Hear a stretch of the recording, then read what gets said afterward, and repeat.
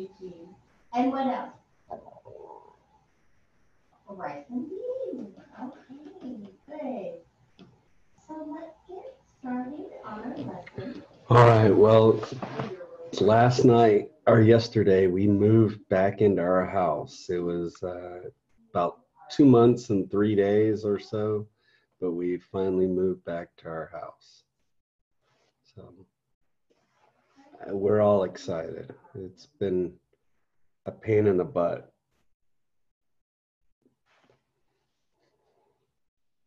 Yes, it was the first time in 2.5 months I slept in my bed. So, or 2 months and a couple of days. It was nice. All right, we will get started.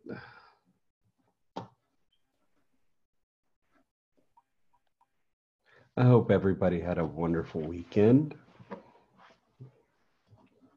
And COVID-free. I got my my test back yesterday for my whole family, and we all are COVID-free. So it was a good day yesterday. Thank you for asking. Oh, all right, let me get started. And unfortunately, I just have the hiccups, so I'll be having hiccups for a little bit, and then hopefully they'll go away. So let's start sharing screen. All right, so today we're going to be talking about concepts, and this starts your kind of the bit of kind of going through your restaurant project right here. And this is kind of talking about concepts and all that good stuff. So here we go. Share.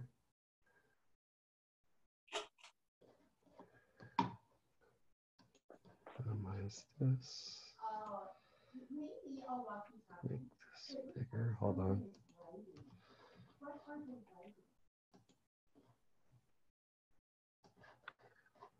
All right. Make that small. Hold on. I'm just getting the chat set up so I can see the chat. Writing a letter to a person and then sending that letter. All right. Do you ever write? Okay, so concepts. Everybody there? Ready to go? And am I streaming okay? Okay, thank you. Since I've moved multiple places, I want to make sure that my streaming's working good. All right, let's see. Start slideshow. Anybody got any news? Everybody doing okay? Nothing y'all want to talk about? Or is there anything y'all want to talk about? We good? All right, let's go for it.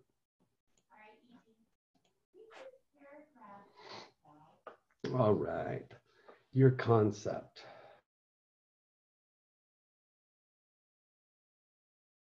Part of the restaurant is the menu.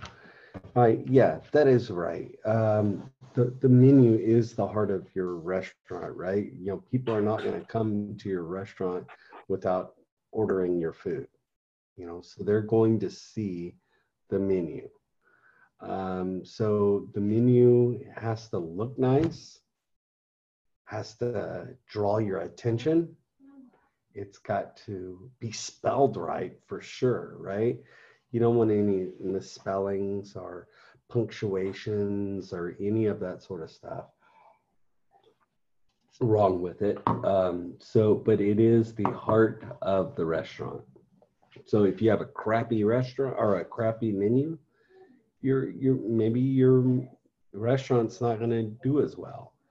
I think that everybody's trying to figure out how to deal with the paper menus right now, making paper menus look good because everybody's not using real menus right now. And that's kind of a big change. everybody's just doing Xerox copies or copies of their menus. And that's a little different compared to years. And, I mean, everybody's been using regular menus and now it's changing. So just keep that in the back of your mind. Let's see. Okay, and what I want you to look at is that menu down at the bottom of the PowerPoint. What do you think about that menu? What do you think it's too busy? Do you think you like it? What do people think about that menu down below? You can unmute yourself and tell me.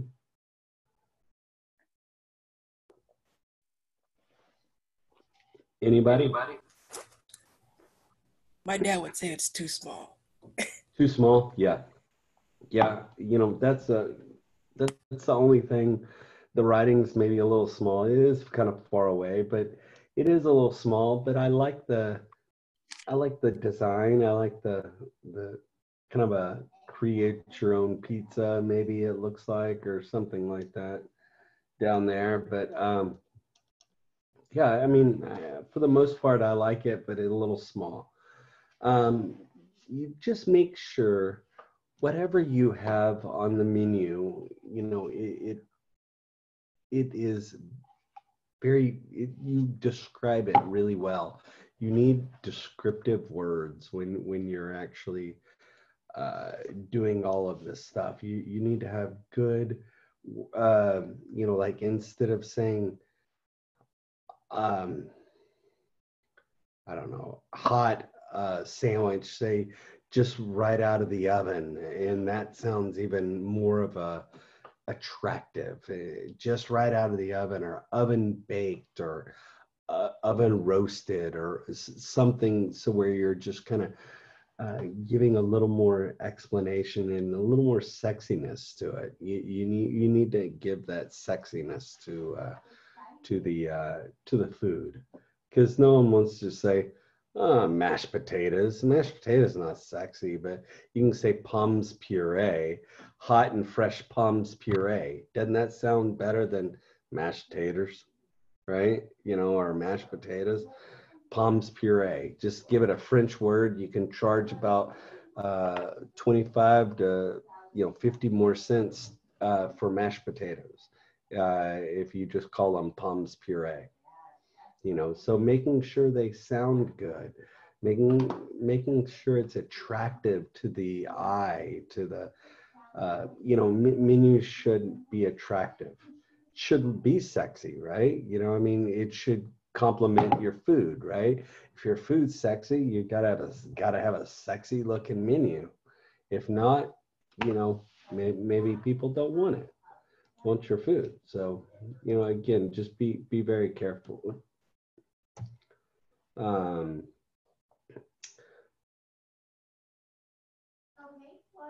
Okay, so let's see, since restaurants business. All right. Pricing. We're going to be talking about pricing as well.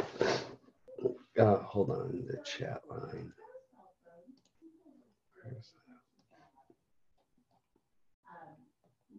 Eye-catchy. Yes. You want something where, catches the eye for sure. Come on,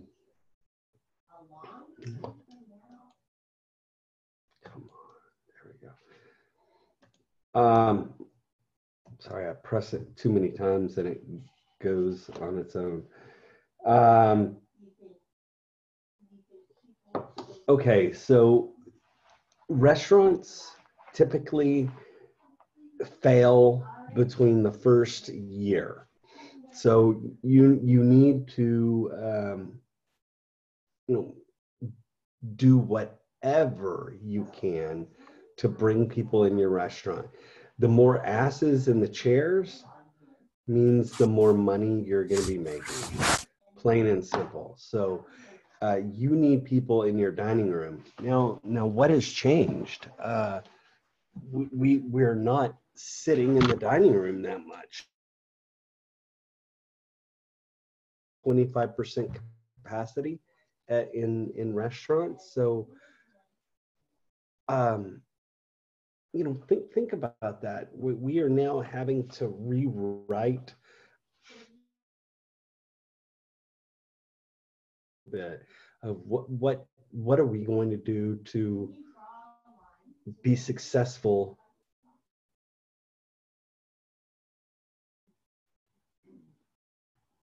in a restaurant, and someone just went outside seating for sure.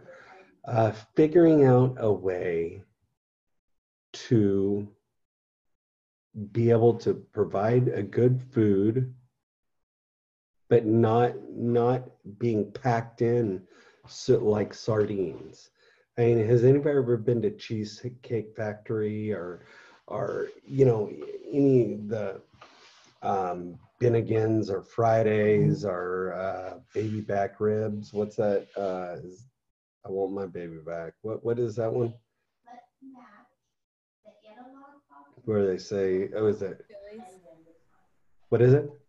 Chili's. Chili's, yeah. All right, so Chili's, I mean, they pack those people in. There's so many people in there, and now they're having to figure out ways to pack in people without packing them in so tight where you've got 6 feet between everybody else. So it is a big thing. Outside seating, and now just making sure that you have good drive-through service or somewhere where you can drive through. A lot of places now are just kind of creating their own drive-through. I've seen a few restaurants now starting to cut out sides of their walls so they can expand into a drive-through setting.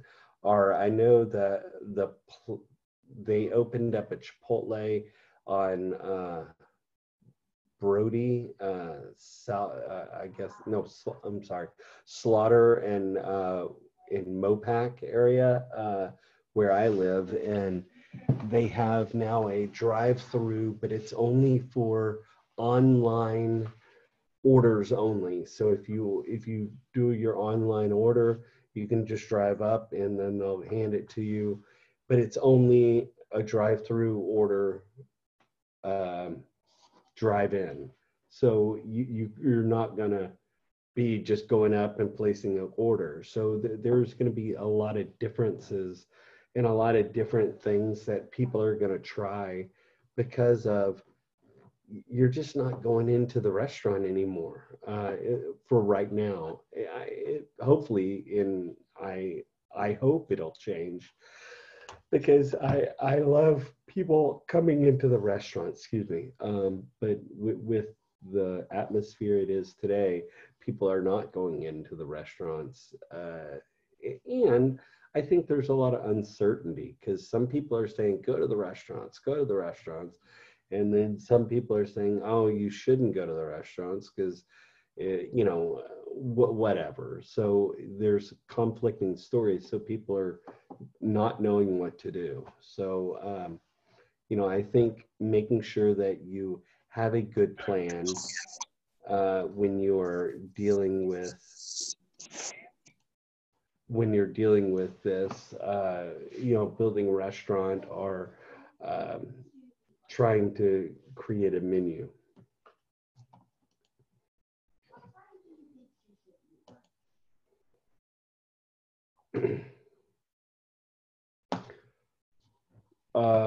One of the best ways to reduce the risk of an owner in a failed restaurant is to have some restaurant experience before you start. Yeah, that's of course. If you're going to be a manager, you're going to start or if you want to be a boss or whatever, but working in the industry is going to be basically the only way you're going to figure it out and be successful.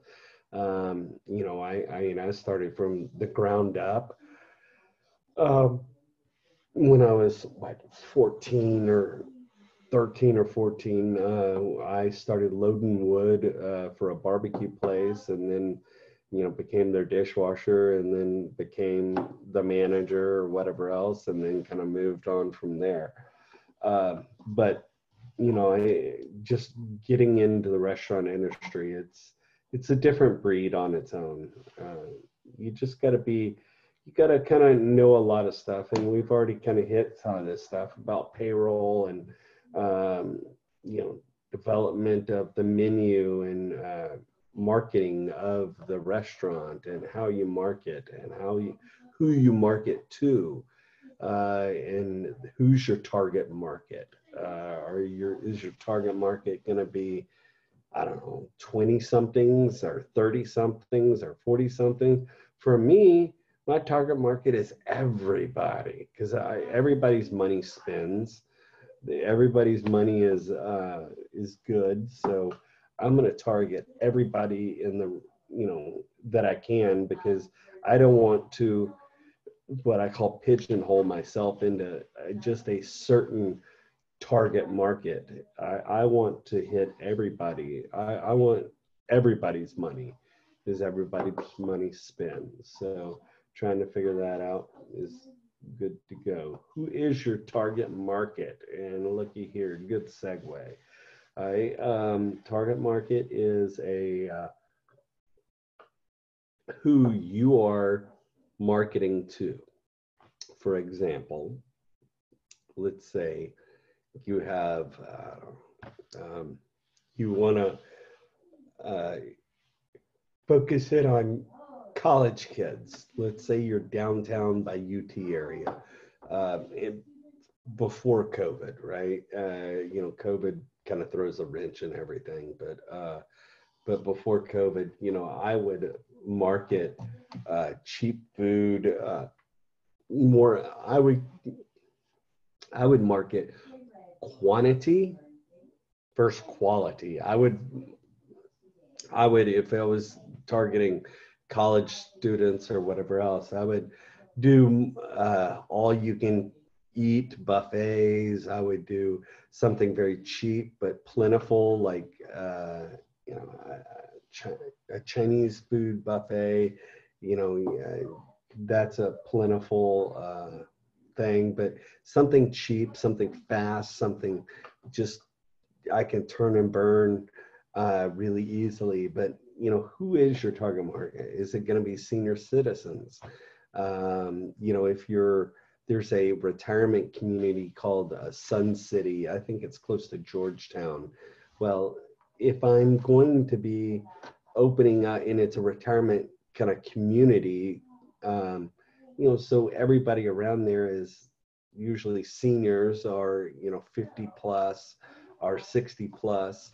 So that means my food is going to be targeted to that group, if you will. But again, sometimes you don't want to pigeonhole it, because I don't want only just seniors. I want everybody. But again, you're trying to go for your target market.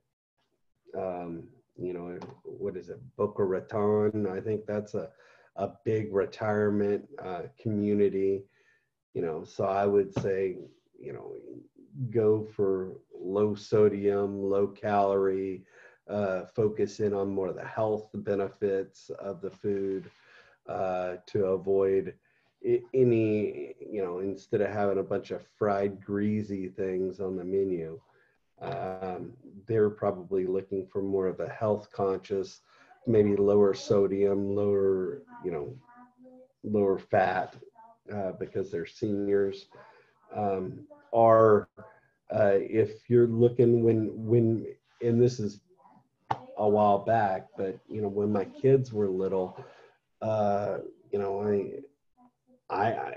would only go to kid-friendly places when my kids were little, because because God knows they're going to cry for some reason. I don't know why, but they'll cry at the restaurant or whatever else, or get upset and, make noise. And I don't want to be anywhere where someone, is going to be annoyed by my kid.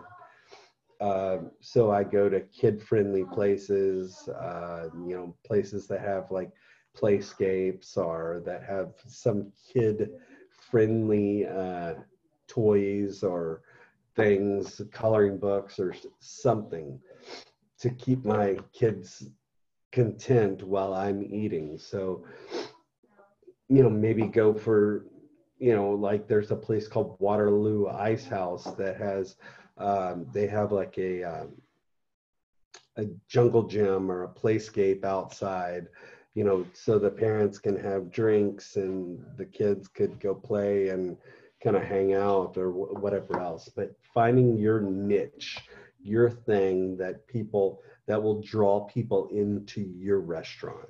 Does that make sense? That's what a concept or kind of a target market you're trying to create and try to figure out who is your clientele going to be. And again, it is kind of looking at the neighborhood, looking at your how much people make around that neighborhood, what ethnicity, ethnic background. Maybe it's a big Jewish community right around there, and it would be stupid for me to create a pig or any sort of pork restaurant or anything that has pork, because I know the Jewish community is not going to be eating. They don't eat pork, right? So they think it's dirty, so they're not going to eat it. So why would I even create a pork restaurant, even in a near somewhere where it's a big Jewish community, right? So that's not a smart thing to do. So looking at who your market is and what you're trying to sell, because you can't sometimes sell things to people that think it's not good, right? They the Jewish community thinks pork is dirty, so they're not going to consume it. So then why have a restaurant in that area? So understanding your who your target market is very important. For example, like making sure that you know just know what you don't want to price your customers out. So if your target market has a specific kind of price range, that they don't want a threshold of a ticket price on per person, they don't want no more than $10 for a meal. Well, then you've got to scale it back and try to make sure that you have on your menu no more than $10 per meal or something like that, or ticket price. All right, I think I've talked that to death. Let's see, a family style restaurant which contain for parents. So we already discussed that, but so the parents can eat, or anybody can eat that has kids, not just the parents. It could be other people, but other people's kids. But it's nice to have something that will kind of occupy the kids' time a little bit. On the other hand, upscale quiet restaurants often offering about a 2-hour dining experience, just for family or friends or teenagers or whatever else. But you can see right here, totally different in these pictures, totally different situation, right? You have a loud, chaotic kid party, and then you have a fine dining, quiet, little, experience. So two different styles of way of doing it, fine dining and kid friendly.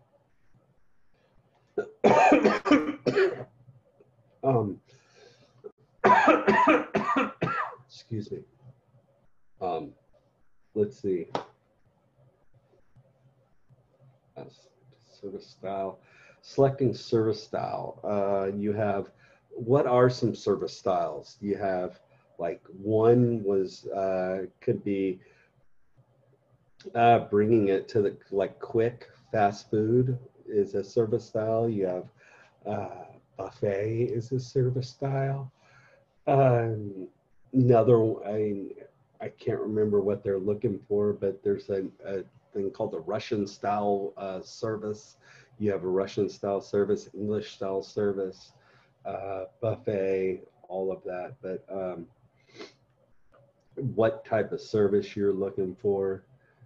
Um, if you're a morning person, you may more like to own a specialty like a breakfast or a brunch. And like I said, find something that you really like to do and turn that into your career. And if it's you like pastries, work in the pastry department. Or if you're a morning person, you're always up early. Well, hell, be the restaurant manager or work in the morning, work doing breakfast or whatever else. But just find what works good for you. Um, on the other hand, or let's see, you also like morning, and then you have the night owls. You can always work at in the night, starting at 4 until late, or sometimes 3 o'clock until late. Kind of depends on your crew, but you have a good array of times that you could work. You could work in the morning, you could work at night, you can work midday. I mean, you can work overnight, 24 hours, like do the graveyard shift. I've done the graveyard shift at a hotel before, managing the restaurant at night and serving, because some of these restaurant or hotels have 24-hour room service, and you have to be able to produce that and to get that. But that's a late night, usually a solo person, someone just by themselves working on that. Um, hold on one second. I'm going to mute myself to blow my nose.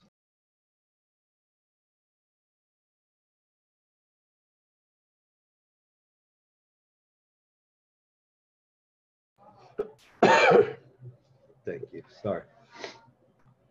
All right. So,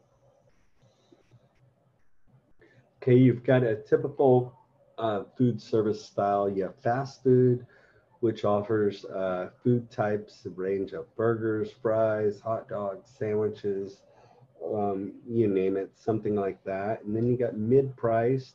You have kind of a value meal, or kind of a full course at a value price. It's got like a starch, a vegetable, a protein, a sauce, and it's a certain amount of price. That's kind of a mid-scale, and then upscale would be offering full service meals with high class atmosphere. In turn, that's going to be a higher price, right? The more service you get, the more higher price that restaurant's going to be, right? Has anybody ever been to a really nice restaurant where you feel like the wait staff, your water glass never gets empty, they're always attentive. When you get up to go to the restroom, they put a new napkin down, or they fold. Nowadays I think that's going to change. A lot of times they used to fold the napkins up or whatever else when you would get out. I think now they're going to probably give you just a new napkin instead of touching your old or your used napkin. I never liked that part of it, because I don't like touching people's napkins. But just that high class service is something that some people come to expect, depending on, you know, who your clientele is. Let's see.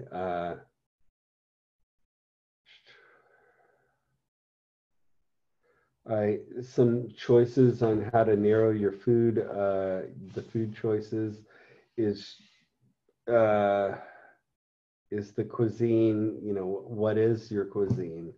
You know, and now there's so many damn fusion restaurants. You have Filipino and Korean. You have, you know, I mean, all sorts of different kind of fusion restaurants out there. So yeah, those things are kind of popping up, just kind of different fusions of different cuisines. I think that's kind of a cool thing. But just kind of narrowing it down what you want. What do you want to sell?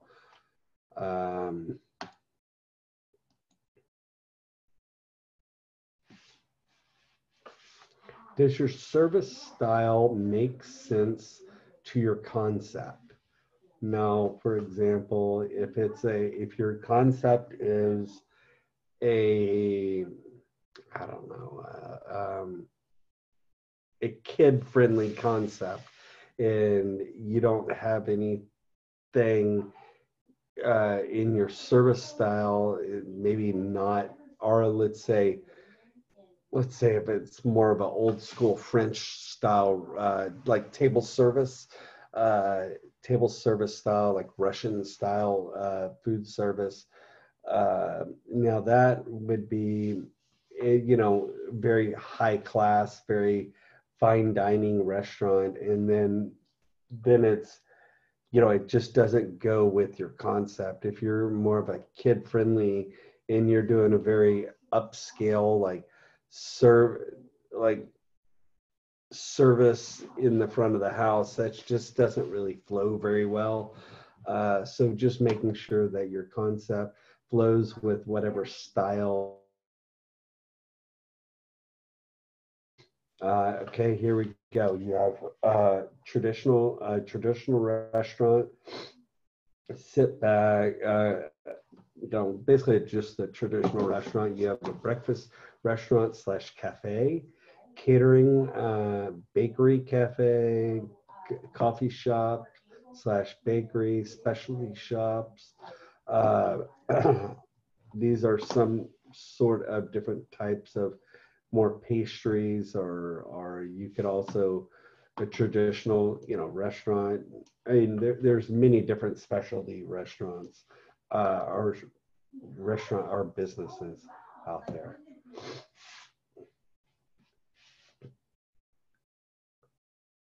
And also speed.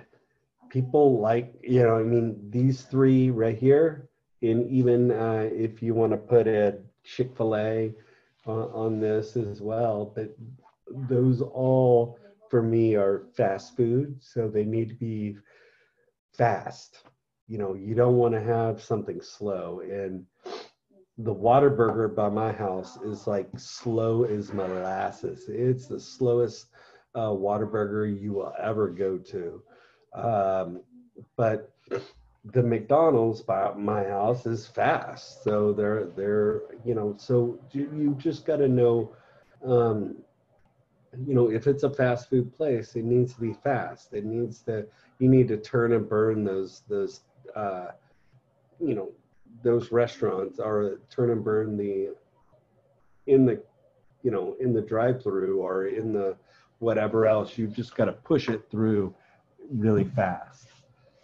We call it fast food. You got, okay, so this is fast food, fast service kind of a deal. So McDonald's, Wendy's, Burger King, any of those. Then you got fast casual, Panera Bread, Noodle Company, Boston Market. Those are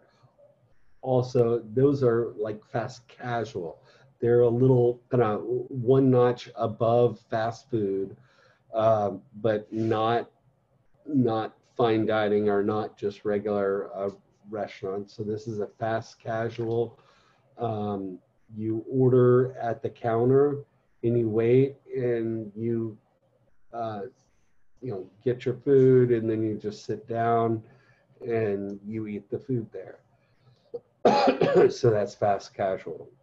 So fast food, fast casual, um, and then just casual dining in general would be Olive Garden, Red Lobster, kind of a that's casual dining. It's not like fine dining. But you sit down at a table. You typically get your order taken, and you don't have to go, you know, go get your own drink. They'll bring you your own drink. All of that. It's more of a sitting at a table, just kind of working on.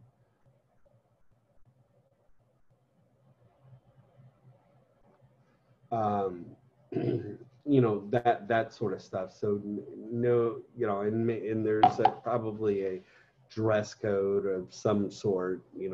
No shoes, no shirt, no shirt, no shoes, no service. Kind of a deal that you have to go in at least with a shirt on or shoes to make yourself look presentable. At these places, but at fast food, they typically don't really care, or even, but for casual dining, for sure. Um, and then you've got fine dining. At our graduation, we had on Saturday, we had our first virtual graduation. It was nice. I always love graduation because I get to see everybody and hear all the good stories and all of that. But we had our graduation speaker was the chef from the French Laundry. So and it was great. He was. I actually asked for that for them to give me a copy of just the speech itself. And I was going to try to show that speech to y'all because he was an amazing speaker. The chef was amazing. So, but anyway, I'm going to try to get that for you. But this is a fine dining right here. I mean, doesn't that food, I mean, even though you don't know, or, you might not know what it is, but it's eye appealing, right? It's sexy. It kind of sucks you in. That kind of like in the one in the middle, it looks like maybe some salmon or something. I don't know what that is, but that maybe not salmon because that looks like more of a dessert. But it looks sexy, right? I mean, and that, even though, this kind of is a weird looking, it's not really, but it still is presented in a sexy way. But that is a fine dining restaurant. And you have someone that gives you everything you need. You trade the price, you're going to get really great service at a fine dining restaurant.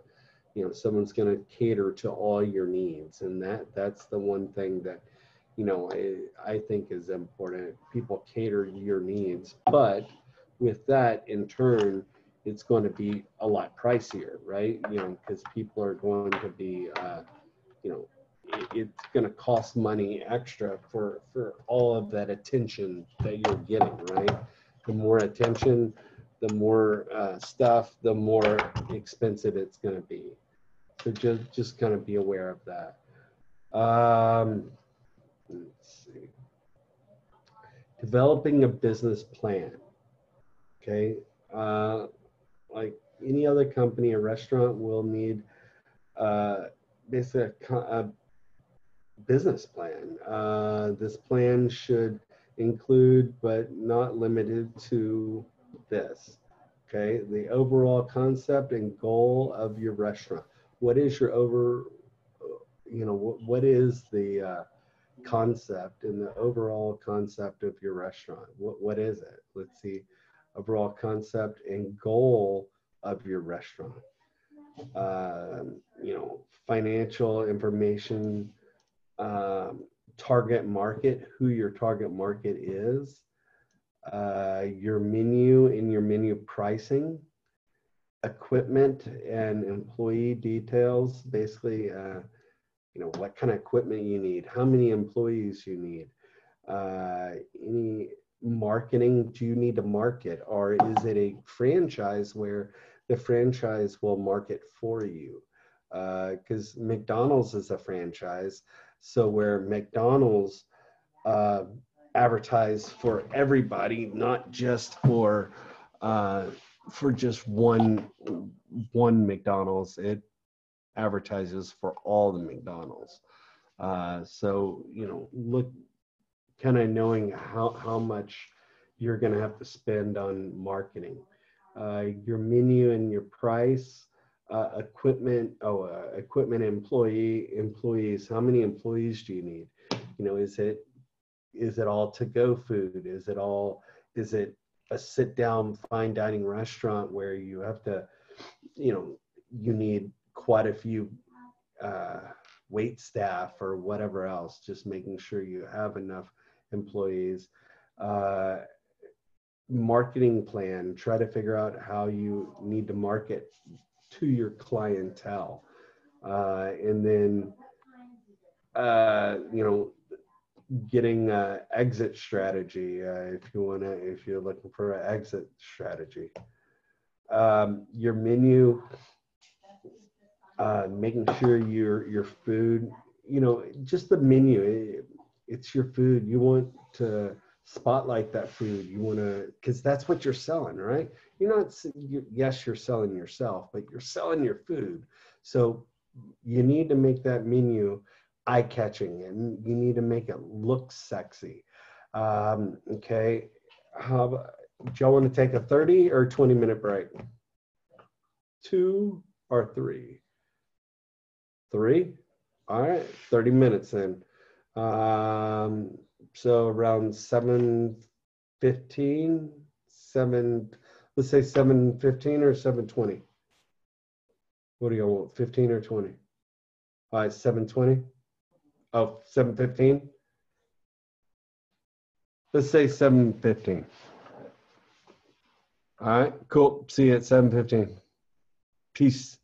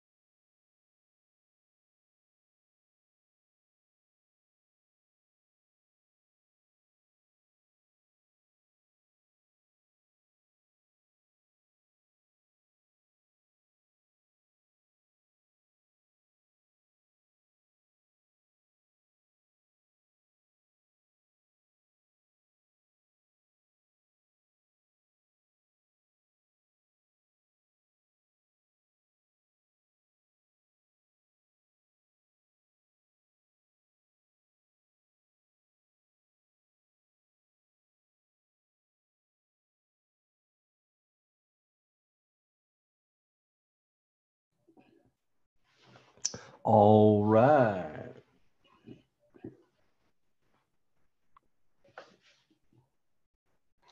So let's get back. Talking about creating a menu. So the menu, when you're doing for a kid menu, you need something, you know, like I would suggest you getting coloring pages, something for that the kids will enjoy, uh, you know, and keep them busy and all of that. I mean, it's very colorful. You can see that photo right there. It's just very colorful. You know, keeps their interest a little bit. Um, also, you know, kids' meals on kids' menus are almost always pre-prepared. And the reason why it is because it limits my liability. For example, let's say like chicken strips. I would buy chicken strips, but I would buy them so where they were already cooked, pre-cooked chicken strips. So whenever I sell, like give it to a child, I'm not giving them raw chicken or any of that sort of stuff. Like it's already pre-prepared. So it limits your liability because kids are in the high population group, right? They're the most I would say senior citizens, kids, and anybody immune deficient, like having, I don't know, cancer or having a cold or something like that. Their immunity is not the best. Needs to have, you know, needs to be careful on any sort of raw chicken or any of that sort of stuff. And you'll see cooked Tyson that you just need to throw in the fryer and just kind of get it, you know, just heat it up type of deal. So, but creating a menu, make it looks, you know, make it look fun for kids, make it fun for kids. If you don't have any kids, if you're trying to create a menu, maybe you know, talk to some people that have kids and do a little kind of field test on the people that have kids, so you can kind of make sure that your kids menu is fits the right bill for whoever you're creating it for. Come on. I menu engineering. So you know, and this is something you're going to be doing for your, you know, menu that you're going to be creating for us in the for our project. So the engineering, basically trying to make it so where I mean, just look at that menu right there. What are your, like for me, my eyes will go straight to that box where it says shrimp cocktail. You know why? Because it's got that gold little trim around the edges, right? That kind of makes your eyes go to that one spot. Maybe that's your signature dish, or maybe that's the dish you're trying to sell a lot more of. You know, my eyes will go, I mean, honestly, go straight to here because everything else looks the same. And for some reason, this one in my peripheral, you know, I go straight to this. And then right after that, my eyes go to this. And it's because of the coloring. It's how they designed it. So, you know, if you're trying to sell something or get people to go buy something on a menu, you know, put a box by it, put an asterisk by it, put something by it, or color it differently, because your eyes will immediately go straight to that. Um, so that is a good suggestion. Um, let's see. You know, I don't mind. I like the writing on it. Then now look at the price. Look at all the prices on that menu. It's 95, 95, 45, 95.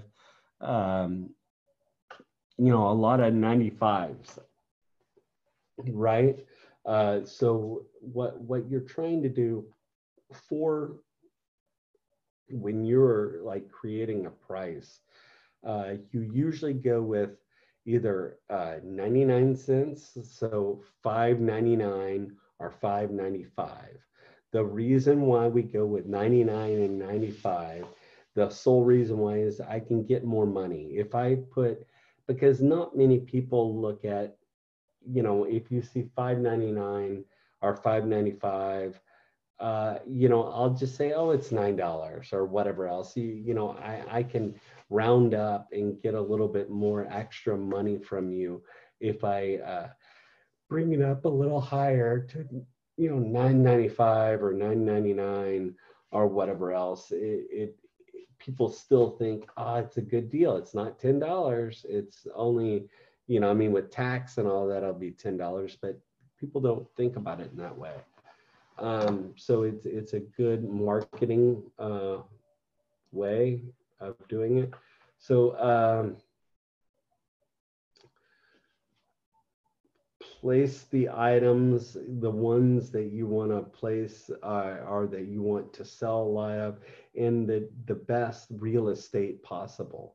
In I would say, you know, something, you know, looking at this, okay, whatever the best real estate or best spot on the menu is where you kind of put it, but you want printed designs, you want layout, you want to, you know, and again, how do we read left to right or right to left? Left to right, correct? In other countries, they do it the opposite way, right? So we need to make sure that our menu reads the correct way that we kind of read, you know, and kind of going down. We don't want our start, for example, you know, usually appetizers go up first, right?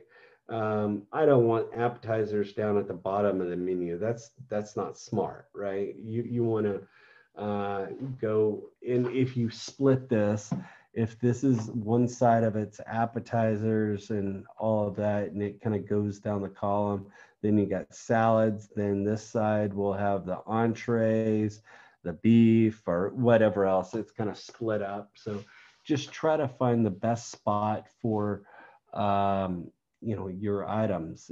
A lot of times people like at Chili's or any of that sort of stuff, they use the little kind of table tent looking advertisements. It's kind of sitting on their table. It's, you know, drink specials, or they have a little book where kind of you can flip over and you can look at the desserts or all the drinks and all of that good stuff. Or you could just do it, you know, just something where it catches your eye. You know, and then a lot of times what Chili's will do, you know, that they have that kind of bundle, like a meal deal kind of a thing. For two people, you can buy, or you get, you can get a dessert or an entree, a salad, a dessert for like a certain amount of money. You know, that is kind of a printed design where it kind of, they usually give you that menu on the top of the other menu and say, here you go. So you have multiple menus. You have a brunch menu, you know, so you have different styles of menu, but trying to place it in the right spot is important. And you've got, here are different types of menus. You have a kind of a banquet, buffet, cafe house style or cycle menu. A cycle menu is kind of I would say, you know, if you like at public schools, sometimes where like the public schools where you know, the menu will go, and then at, you know, at winter time, it will recycle to the same menu again. And it's a cycle menu. It'll just go in cycles. And that you see it like that in public schools a lot. And sometimes cafes or cafeterias, you see a cycle menu. Then you got a la carte, breakfast, lunch menu, dinner menu, California style menu, ethnic menus, specialty menus, room service menus, lounge menus. So those are all different types of menus. And you got other types. You got a static menu. A static menu is one where it doesn't change. It never changes. It's always and forever will be the menu, and it's not going to change. Kind of like, I would say, like McDonald's there for a long time, you know, they didn't change. They would have maybe a special, you know, a special sandwich here or there, but their menu never really changed. So, you know, hold on a sec. Someone just put something in the chat, and I realized that. Hold on.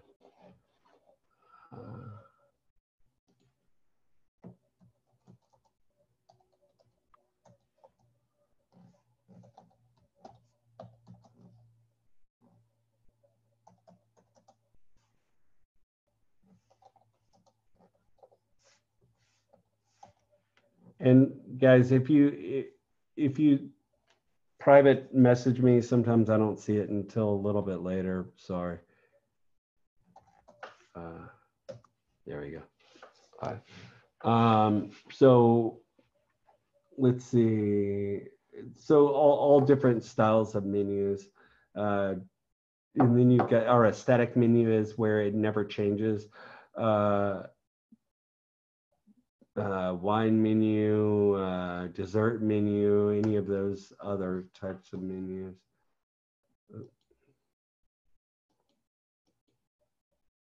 All right, a la carte menu. I don't like that photo. All right, here's a static menu. You can tell this one doesn't change. It's, you know, in the most common is a static menu. You'll just see it doesn't really change that much. It's consistent over and over again, but changes infrequently, but that's a static menu. Prefix menu. A prefix menu is where, does anybody know what a prefix, basically a prefix menu is where, and you'll see this at Valentine's or like Easter, or no, Valentine's and like Mother's Day a lot of times.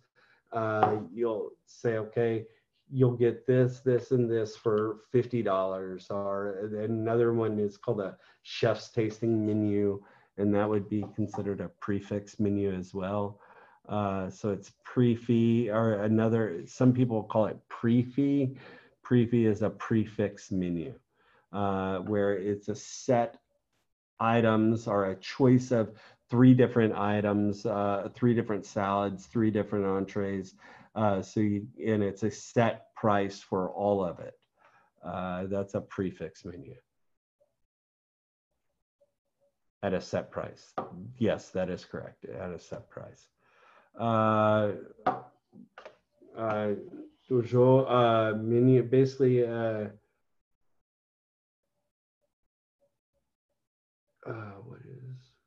what would a buffet fall under? I'll tell you in just a second. Someone was asking about buffet. Give me 1 second. But this one is daily changes, kind of soup du jour, any of the du jour menu. Basically, it changes on a daily basis. And you've got a cycle menu. Cycle menu, it would basically go in the cycles. So you might have a fall menu, a summer menu, a spring menu. It really kind of depends, but it just kind of cycles. So it's a cycling menu. And then I would say for a hold on, a la carte menu, I would say a buffet would be kind of on a prefix menu because it's you get these things for a certain amount of price. That's where I would probably put a buffet in, is a prefix menu. It's a certain price and you get all of this for a certain price. That's what I would consider, or I would throw it in. The buffet would be in prefix. All right. But beware. All right. Sometimes just dishes, put them on sale. Sometimes.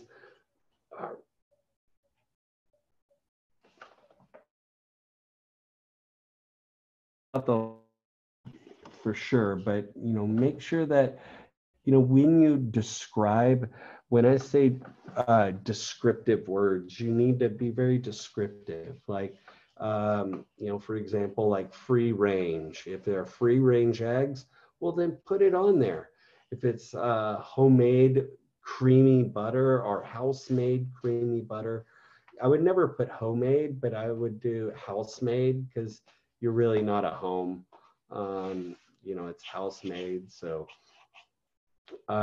just make sure you watch that. But fresh strawberries are freshly picked strawberries, or vine ripened tomatoes, or some just very descriptive, just because if it's something that's going to cost you a little bit more money, make sure you put that on the menu so where they understand why the price might be a little more expensive on the menu, so they kind of have an understanding of it. Let's see, like, free range eggs, that's going to cost you a lot more. But, if you say freshly free ranged eggs from a local purveyor or local company, and, you give it to them at 50 cents more, people are not going to get as upset for 50 cents extra for an egg if you explain why it's going to be 50 cents more an egg. But let's see. Here's a video. Let's try. Oh yeah, you know what? It always freezes up on me.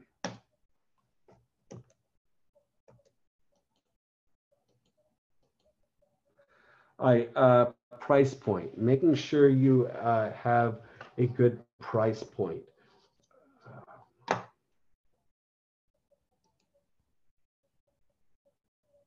Hold on.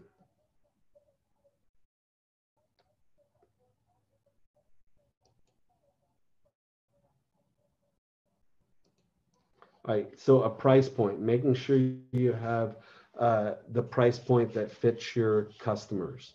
If you're in a area where your customers are not as affluent or they don't have a lot of money, maybe you need to bring down that ceiling of the price ceiling a little bit, so where it's down a little bit lower, so you can capture everybody's business instead of just capturing one person's business.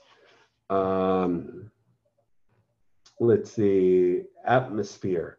Anybody ever go to a nice restaurant that had great atmosphere? Atmosphere really changes a lot. I mean, atmosphere can make your restaurant amazing, and the atmosphere can make your restaurant crappy as well. I mean, if it's looking out by a water treatment plant, no one's going to want to eat at a restaurant by a water treatment plant or whatever else. You want to have something that's very attractive, nice looking. the room is not dirty, or and just great atmosphere, great music, great ambiance. All of those things you're looking for a nice restaurant. Management, management. What is your what type of management structure is there? Is there a general manager, and then a manager, then a assistant manager, and then you have sometimes even a junior assistant manager or whatever else, depending on how your management team has it all set up. But what kind of, who will run the facility? Who's gonna is it the chef? Excuse me. Is the chef running the show? Is the who is it? What is it? Who's gonna run the show when someone's absent, or if someone's not there? You need to always make sure you have someone to manage while you're gone, or while someone else is gone, or whatever else. You just need to have that in place. Location. We've kind of already talked about this. This is part of what I call beating the dead horse. We've gone over it a few times, and we're going to go over it again. But location is very important. Location, location, location. If you have a crappy location, you're gonna probably not do as well in the restaurant or in that business. I've seen awesome restaurants, really great restaurants, fail only because of the location. The location was crappy. It was hard to get to. It was like on one side of the highway, but you had to go and exit like so far away and all of that. So I mean, it's just location is very important to where, because people don't like to go and do something when it's hard to get to. Everybody doesn't want to go there. Everybody wants to just go where it's easy to get to. There is I live way south Austin, but with us staying in like VRBOs and hotels for the past 2 months, since our house was getting fixed from the lightning, there was at I-35 in 71, right in there, there's a Walmart and a Chick-fil-A right in that area. I will never go to that Chick-fil-A, because that Chick-fil-A is the drive to get in there and to get out. It's so difficult to get in and get out of that location. I refuse to go to those locations. So that Walmart, or to that Chick-fil-A, or there's even a coffee place right around there as well.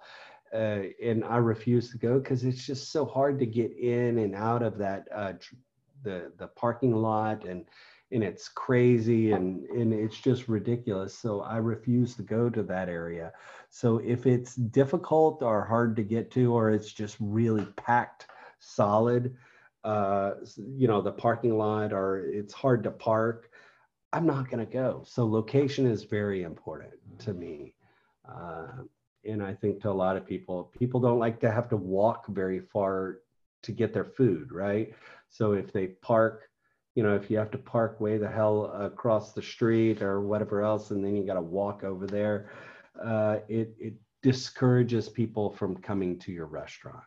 It doesn't encourage people. So just keep that in the back pocket when you're creating a restaurant, when you're out there doing it on your own.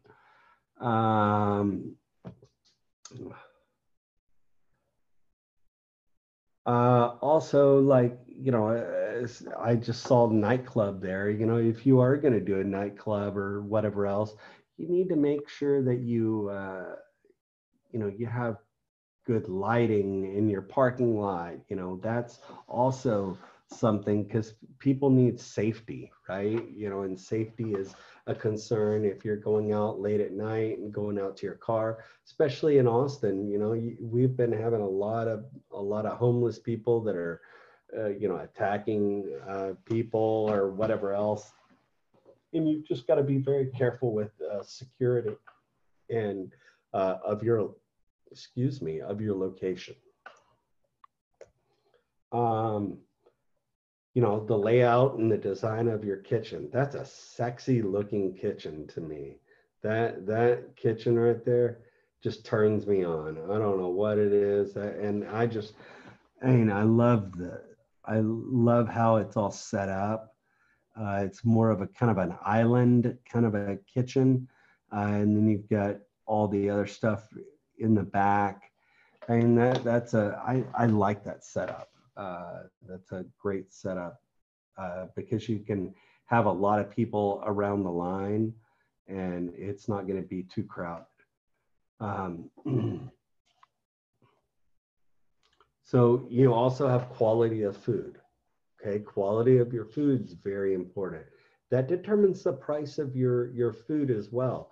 You know, I've got cheap fajita meat, or I've got good quality fajita meat.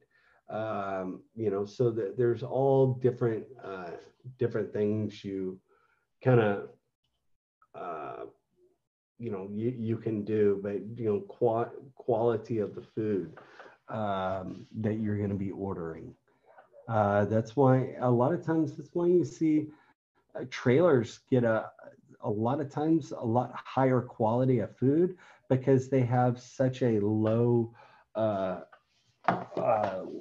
kind of a low, they don't have rent, they don't have any low overhead, so they can get a higher quality of food. Let me close the blinds. It's blinding me right now. Hold on 1 second.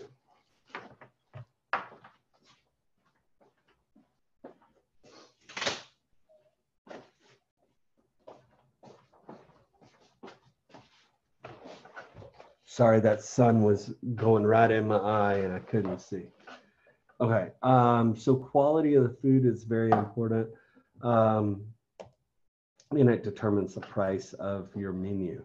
How to make your menu and restaurant how to make your new restaurant stand out from the crowd. Man, you gotta do something. You gotta do something to make your restaurant look good. Restaurant, because there's so many different restaurants out there, guys. You need to figure out a way that makes yours stand out more than everybody else's. But also, I want to talk about, you know, lately, the Texas Restaurant Association, they've been saying if you're a bar owner, if you own a bar, if you own a dance club or anything like that, they suggest making sure you have, if you don't have a kitchen, build a kitchen in there, because with COVID, you know, a lot of times bars are closed or whatever else. But if you can sell food out of your bar, then you can stay open.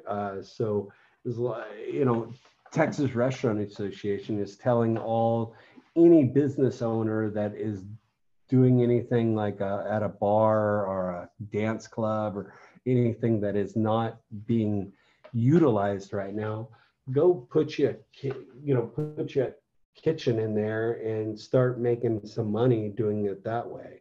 There's going to be a lot of new changes, and a lot of companies and a lot of businesses are going to change their model right now, because who the hell would want to go to a dance club right now, you know, during all this COVID, you know, happening? No one's going to want to get that close. So so a dance club's making no money, right? So where if you open up a restaurant or start selling food out of your dance club until you can, that pays the bills, right? So making sure you can pay your bills. And that's just a new thing that people are trying to figure out of how to keep their doors open without losing their shirt. And guys, you're going to see so many restaurants in this year and next year go under. There's going to be so many restaurants that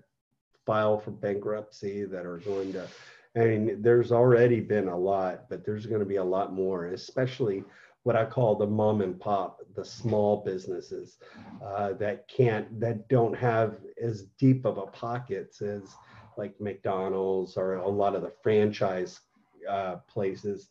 They have very deep pockets, but the local restaurants, they're gonna fail, and they're already starting, but it's getting worse and worse every day. Let's see. Do something. I know, like when my kids were little, I was always looking for a deal. So if it was, I would always look up kids eat free. Where can kids eat free? And I would immediately, my wife and I would go to wherever you could, if you buy 2 entrees or buy an entree, you get a free kids meal. Well, hell yeah, I'm going to go to that. I mean, my kids won't eat much or whatever else when they were little. And, hell yeah. I mean, that's going to attract me to your restaurant at that time in my life is when my kids were little. Now I've got, one's 18 and one's 15, totally different story. We're going to go to a different style restaurant, but, for me, maybe, I don't know, some like get a, if they give free appetizers or whatever else. Now, if they just market or make sure you stand out, because if you don't stand out, people aren't going to come. It's going to take a lot more for people to come to your restaurant. If there's not what I call a hook, something that will hook you into bringing you to that restaurant. If there's nothing special on it about your restaurant, unless you have badass food and you can bang out amazing food every single day, if not, you're gonna fail. You need something that will hook your customers and bring your customers in. Whatever it is, free valet parking, free our bottomless mimosas, or anything that has a bottomless mimosa. Hey, I'm there. I'll be there in a heartbeat, right? But you just need to make sure that those are the things that bring people in. Or bottomless Bloody Marys, or you name it. Something that kind of hooks people in, and that's what what you need to do at your restaurant to hook people in or to bring people in. You have Zagat. Zagat is kind of a big kind of a rating. You also have the Michelin star chefs out there. That's another thing that hooks people in or brings people in. How about like being spotlighted on a restaurant or like a cooking show or something like that, like restaurants, what is it, Diner, Drive-In and Dives, is that what it's called, with the guy with the spiky kind of hair that's all blondish? I mean, getting spotlighted on that kind of show. I mean, that is your niche. That brings people to your facility. Or any of these like cooking shows, Chopped, you name it, having a chef on one of those shows,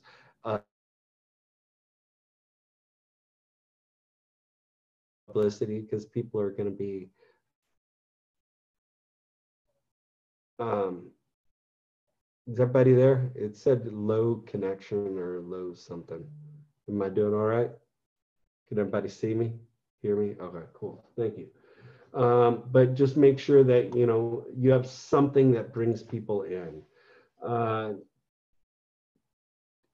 You have different styles. You have Mexican food, Chinese food, American and seafood restaurants. American restaurants, I mean, there's not that many. You know, you got some American restaurants, but you know, I mean, or American food, but you know, it's usually some sort of fusion of foods. Other popular restaurants, you know, just anything that do locally produced food. For example, you could say, you know, I only source food from the Travis County area or Williamson County or Austin area or Central Texas. I only get food from the Central Texas area. So something that makes people go, oh, okay, it's a local, they deal with local farms or local whatever. You know, those are things that bring people to your restaurant.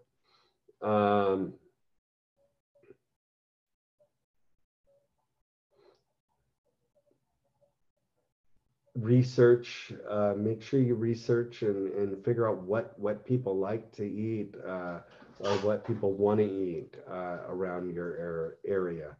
You know, I talked to some people where, you know, they'll go out to, like, I don't know, grocery store or to somewhere and ask people, hey, what are you looking for in a restaurant here in this town, in this section of town?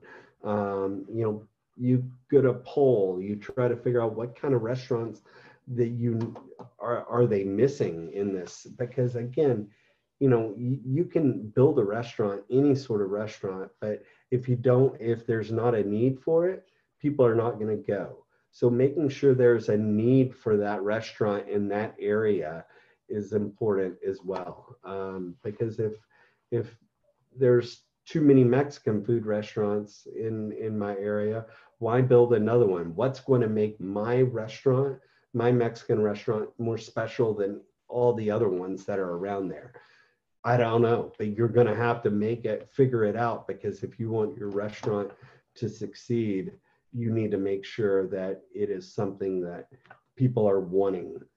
And sometimes people are not wanting another. I mean, I literally don't want to see another Jiffy Lube or another AutoZone in my area. We have too many damn Jiffy Lubes and too many damn AutoZones around our area. I just hate it. You know, everything I see is a new Jiffy Lube or a new AutoZone. We don't want that. There's really no need for it. There's a bunch around here. Let's get something that we need in Southwest Austin, not just a Jiffy Lube or you know, something like that. We don't really need that. So just make sure that whatever your restaurant is, people need it and want it, because if not, people are not going to want or desire to go to your restaurant at all.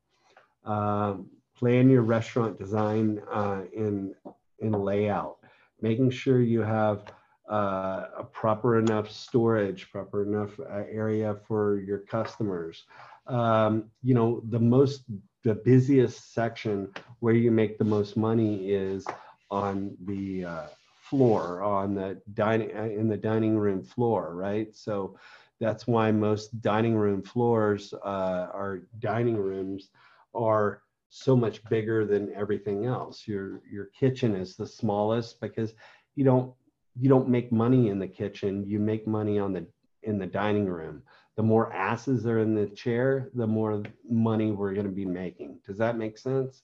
So making sure you have a good design, good layout, good restroom layout. Guys, I would, especially now, have a separate sink right outside of the restroom, so where people can wash their hands right after they come out of the bathroom. Because no one wants to be touching, you know, I wash my hands right when I go out, but then I've got to touch a dirty ass door or door handle or whatever else. Have a hand sink or a hand washing station outside of the restroom door. So like right outside, then there's a hand washing sink there for a kind of communal for guys and girls or whatever else, but you just have a hand washing station right out there, because that, or make sure you have hand free kind of going into the bathroom and hand free going out, where I can just use my elbow and press to push the door open, or if there's a button where I can kind of, the handicap door where you can kind of press the button and it'll open up, something where I can do that, but make it so where it's hands free to get out of the bathroom. No one wants to touch the bathroom door. And especially now you see a lot more, you're going to see a lot more of those hand drying stations, like where you kind of stick your hand in there and it dries it, like air dries it. Well, once you air dry it, they sometimes don't have paper towels in the bathroom because they got the hand dryers. Now I just clean my hands, and now I've got to touch that dirty door with my clean hands, or try to, you know, use my shirt to grab the door. So making sure it's easy for people to get to. Doesn't, you know, it doesn't smell like a dirty bathroom. You know, no one wants to smell urine, you know, or fecal matter, or, you know, any of that sort of stuff. So you want to make sure it's clean regularly. Your bar design is good for crowds, not just everybody's crowded around. You want it to a good design for your bar. What kind of tables, chairs, you know, you name it, all of those things. We're gonna probably quit in just a second, but this is a chapter that's very important. So we're gonna spend probably another day on this, or at least a half of our day tomorrow on this one. On this PowerPoint. Let me stop sharing real quick. All right, so we're gonna stop at this PowerPoint. We will pick it up tomorrow, or yeah, tomorrow, back on the same PowerPoint, because I wanna finish this, because this is something you need to know about for your project. Now, some of you have turned in your homework that I ask for the weekend. It's basically a job basically. Hold on, let me see if I can find it.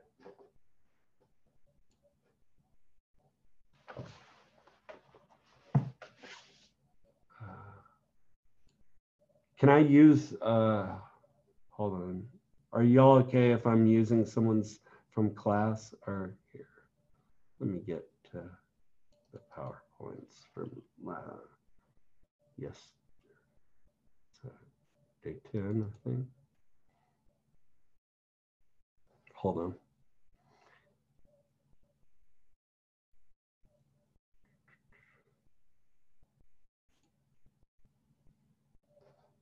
All right, a job aid. Hold on, let me share this.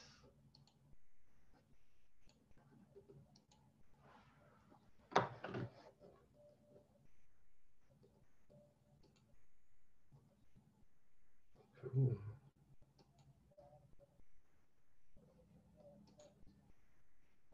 All right, so this is a job aid right here. This tells you how to make a bechamel sauce or a bechamel. This is how to make a burrito. I had someone tell me how to make Kool-Aid. someone how to tell me how to start a car, how to make ice cream. What else? Let me see.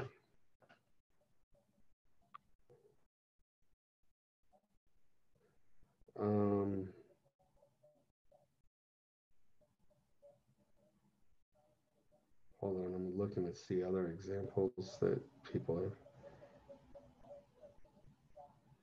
Okay, start a car. Prepare a dish like for cleaning dishes, what the pH balance should be, what, you know, all of that good stuff. Let's see, what is it? Oh, how to make a sandwich.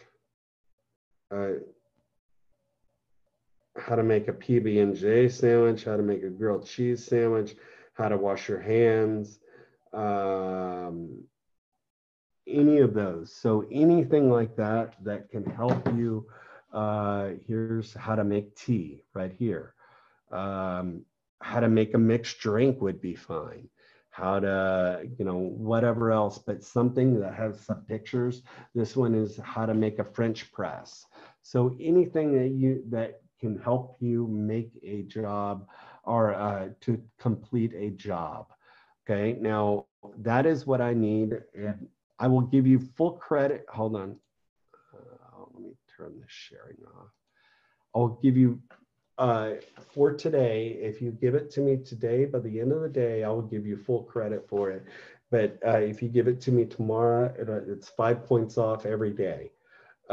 So if you give it to me today, you'll get full credit, no problem. Or by the end of the day, no problem. But if you give it to me tomorrow and every day after, it's 5 points off every single day. You're late. Okay. So if you haven't sent it in, spend a little time today working on it to send me a job hold on.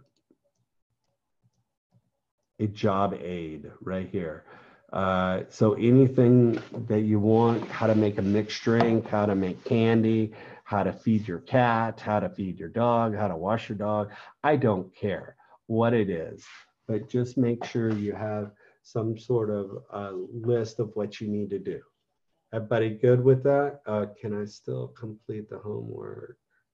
Missed Friday. Of course you can. You can finish your homework, whatever else, but that is the homework. If you can get that to me by today, that would be awesome. And then, I mean, it doesn't have to be, I mean, this is not many pictures. I mean, that's few pictures, 6 pictures right there. Not many words really. So on the burrito one. So just kind of make sure that you send that to me by today. I would be a happy camper. Other than that, we will reconvene tomorrow. Any questions, problems, or concerns? We good? Sweet. Y'all have a great day. Be safe. It's hot as hell out there. Drink a lot of water if you need to be there. Be outside. Have a great one, and I'll see y'all tomorrow morning. Peace out, guys.